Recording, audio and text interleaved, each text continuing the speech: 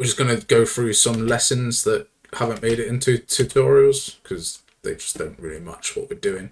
Things that we have learned, and hopefully it will help you out in your game animation sample game development. So number one, the automatic strafe that you have in your character.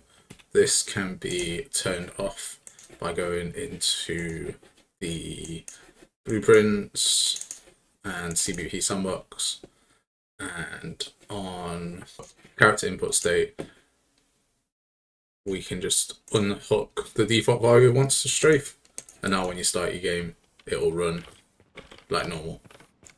Number two, the speed that you move is dictated by these walk, run and sprint speeds. So if we change the run speed,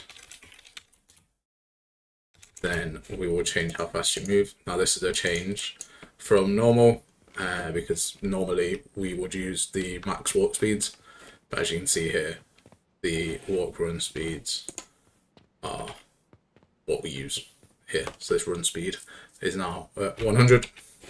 And if you wanted to change that, then you would need to also change the gate. So if you added a new speed, so like you were going supersonic or something, then you would need to find the gate.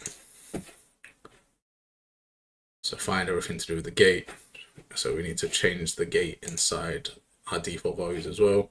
So content gate, you need to add a new type of speed here.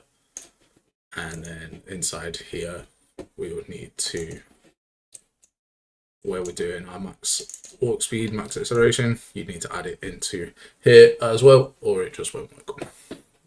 So that's number two. Number three, you can still use state machines inside GASP. Here I have a state machine, and if I select play and then press C, you can see I'll go into prone and my state machine works fine. And then here as well, I'm also doing a wall run, and that's using a state machine. And this works as well, but it's not using the standard motion matching. I'm really bad at games. The standard motion matching stuff is just using a pure state machine system to be able to do what it is, and just blends in and out of that state machine. Number four, I think we're on four. The sound effects system for the game animation sample is different than the normal system. It's completely changed, so you just need to be aware of that. Adding in notifies for sound effects doesn't work, it uses Foley events. So I have a tutorial about all Foley events, and including the sample, we give it away for free. As you can see, I've got all these different surface types that have different surface noises. Number five? Am I on five? Choosers are a huge thing in the game animation sample. They started in 5.4 and they have improved in 5.5. So choosers, how to choose different types of damage, how to choose different death scenarios, how to choose different hit reactions. You can manage it all through choosers. How to choose different combat is all done through choosers, and those are going to get sort of better and better. All of the animations for motion matching are done using this chooser table. So getting to know how to use the chooser table and what it does is super important, and sort of its limitations as well. Number six, I'm going with six. I've forgotten completely what number I'm on. There is community support out there for game animation sample projects. You just need to find it, and some of those people are Unreal Dev OP that's doing some stuff in GASP, or Game Animation Sample Project. So we've got Treehouse Bandit, you should check them out. They've got all sorts of different game animation sample projects. Some of it might be 5.4, so you just need to adjust it. And Native Coder, he's doing bits in game animation sample project. And then Jonathan Isaacson as well. And we all do different sort of bits and bobs.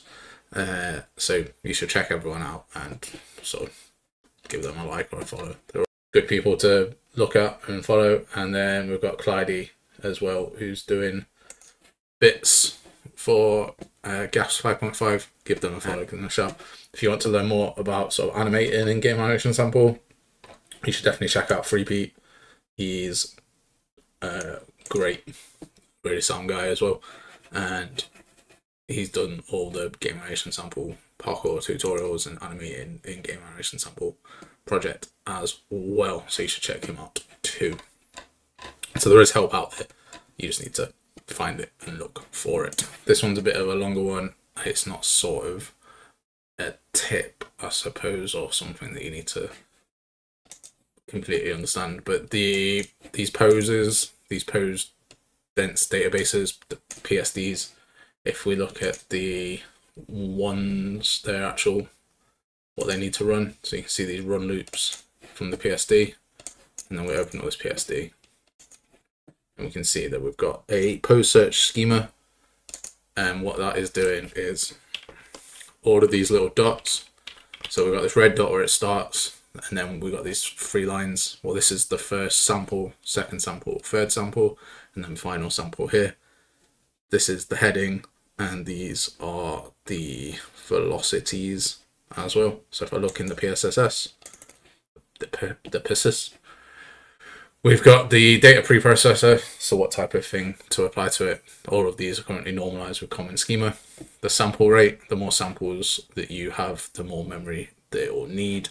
So if you are sampling 60 samples, then it will take more memory. The current sample rate is 30, and I'll show you what that means in a sec. Then we've got the weight that the trajectory channel has. So currently the weight is 1. That's its bias, how likely it is to pick this. And then if we look in samples, as I said, the red one is the minus sample, so the first starting point. So if we just open this, that's this one here.